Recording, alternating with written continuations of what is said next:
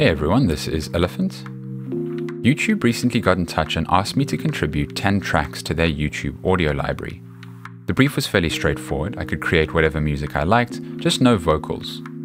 I also only had about 30 days to finish the 10 tracks, so at a rate of a track every 3 days, I had to have really good systems in place for being able to draft ideas quickly and get tracks finished.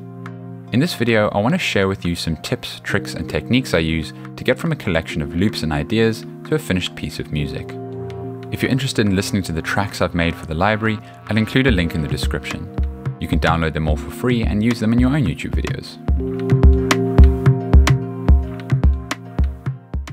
One of the most common things I hear from music makers is, I have no problem coming up with ideas, but I just can't finish tracks. It seems that for a lot of music makers, myself included, coming up with ideas is relatively easy. But when it comes time to put those ideas down into an arranged, finished piece of music, it all seems a bit daunting, so we panic and give up. Let's look at a few things you can do to actually help you finish tracks. A common way that many modern music makers come up with ideas is to set up a loop and progressively build up layers of parts. In most software, this might involve setting up a loop region in the arrangement and layering in parts. Or if you're in Ableton Live, then you're probably doing a similar thing by recording loops into the session view. This is a fantastic way of coming up with lots of ideas that work well together. However, the problem is that sometimes what works really well as part of a loop doesn't necessarily work well in a linear arrangement.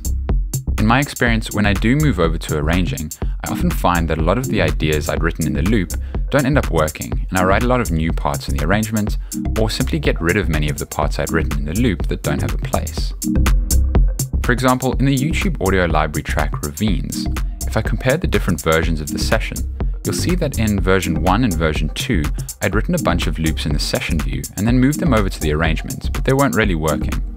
So by version 3, I'd actually scrapped most of the parts and rewritten almost everything in the arrangement. This was quite a fun way of approaching a song. The only elements that I ended up keeping from the first 2 versions was the drum beat. So I laid out the drum patterns in the arrangement in a rough song structure and then filled in parts one at a time, not necessarily even starting at the beginning. Instead of layering parts into a loop, I was layering in parts across the entire song structure. I found this gave me a much better sense of how different parts might progress into one another, and found it a really freeing way to create a track. I'm sure many of you are already working this way, but if you're one of those producers that spends a lot of time writing in loops, give this a go and see if it frees up your writing process.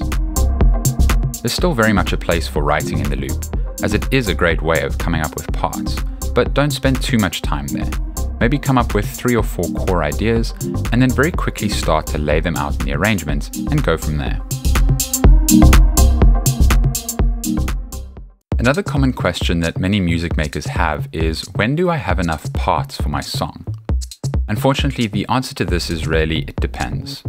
It depends on the style you're going for, what instrumentation that style asks for, how long your track is, etc. But there is one answer that I can give to this question, which is, it's probably less than you think. It can be tempting to think that the more parts you have, the better your track will be, but often the opposite is true. Take a listen to a lot of successful music. There's usually not a lot of parts. Going back to our theme of finishing tracks, try focusing on fewer, better parts, and you'll find that it becomes easier to actually finish things. It's a lot easier to deal with 10 tracks than 100.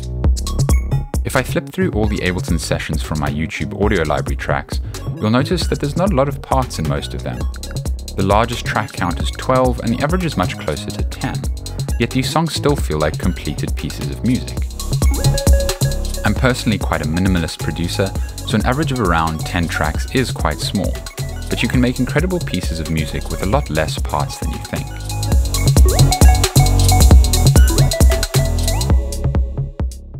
Possibly the single best way to actually finish anything, not just music, is a deadline.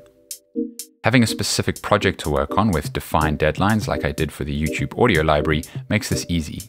But most of the time, unless you're working with a label who's giving you a release schedule, you won't have any hard deadlines imposed on your music making, and this can make it really difficult to motivate yourself to finish things. This is where you need to get really strict and self-impose deadlines. The trick is to set yourself deadlines that actually have some kind of real-world consequences. Try making yourself accountable to someone else. For example, you could approach a filmmaker or game designer and say you'll make them a soundtrack, and then you're accountable to their deadlines. If you're trying to pull together a live set, actually approach a venue and book a show. There's nothing like getting to the week before a gig and realizing that you have to write a full set's worth of music to motivate you to finish things. A lot of music publishing websites let you set up pre-releases that go live on a certain date. If you've already got a following, you can set up and even start selling an album pre-release before you've written any music. Knowing there's people waiting to hear your music is a great motivator to get you to finish. I also find that having specific projects to work towards helps give you a sense of purpose in your music making. If you work towards a specific end goal, be that an EP, an album, or even something as simple as a single, I find it's much easier to move towards finishing things. The most important thing to remember about deadlines is that they force you to finish things. With anything you do, the more you do it, the better you get at it. So if you're never finishing tracks, you're never getting better at finishing tracks.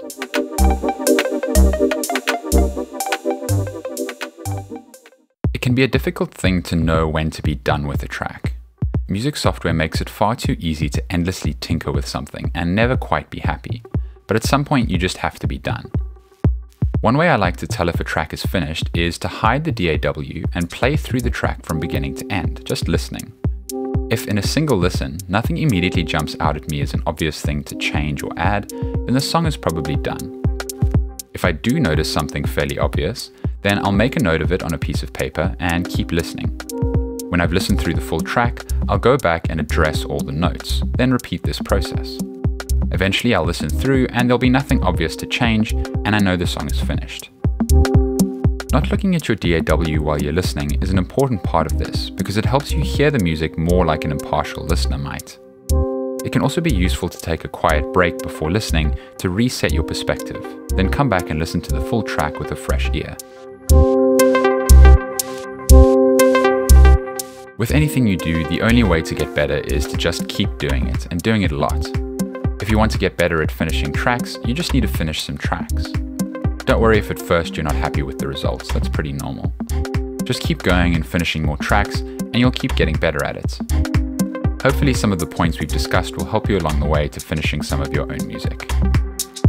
This is by no means an exhaustive list of ideas, but each of these is something I use in my own music making to help me get to finished pieces of music in a timely fashion.